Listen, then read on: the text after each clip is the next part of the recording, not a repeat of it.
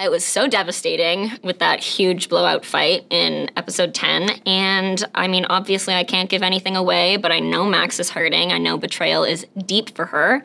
And so I'm excited to see how audiences react to that. And I know that they're excited to see if Mang gets back together. And I just want them to watch and see. How is Marcus and Maxine's relationship when we pick up in season 2? They were not really on great terms when we left them. That's a great question. Yeah, that's actually brilliant. I think at the end of season 1, obviously Max is pretty pissed. But I think that's normal for a bro-sis relationship. And I've certainly enjoyed watching them get on each other's nerves. And so I think, but I do think something really beautiful that happens in season 2 is you do get to see a lot more of Marcus and Max's relationship. And while they are the people who can push each other's buttons the hardest, they're also the people who care most about each other. Yeah. And I think that's really beautiful to see. Absolutely. You've said it perfectly. I know.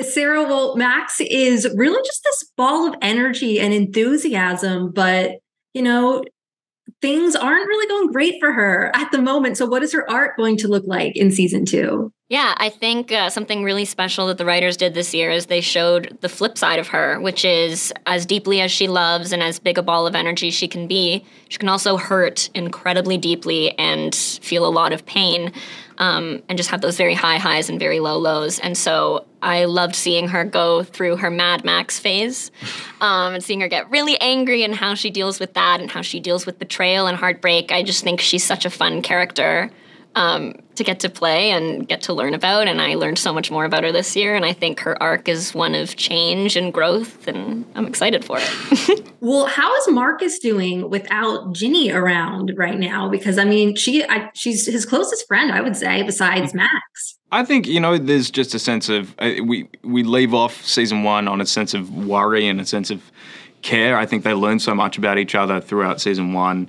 And Marcus and Ginny kind of have a shared vulnerability in that sense. And so he, going into season 2, is, I think, just concerned and wants her to be okay. At the same time as, being confused as to why she just took off.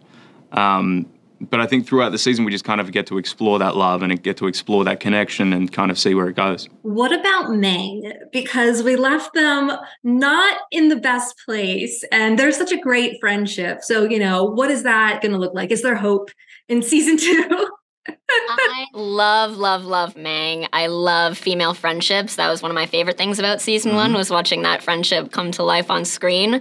That's why it was so devastating with that huge blowout fight in episode 10. And I mean, obviously I can't give anything away, but I know Max is hurting. I know betrayal is deep for her.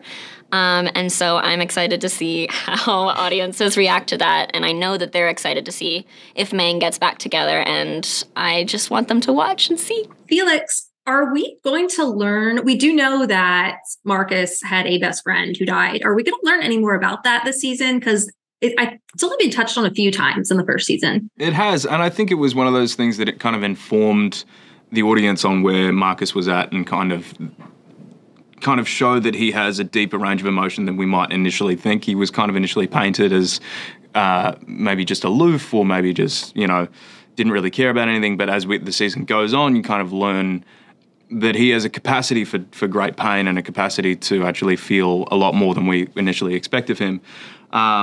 So I think going into season 2, I think in a similar vein, we explore that capacity for pain, but not necessarily in that looking back. I think we do tend to look forward and kind of look for new avenues as to why he is feeling the way he is. I am going to have to wrap, but thank you guys for chatting with me. Thank you. Nice to meet you. Yeah, you as well. Have a great one.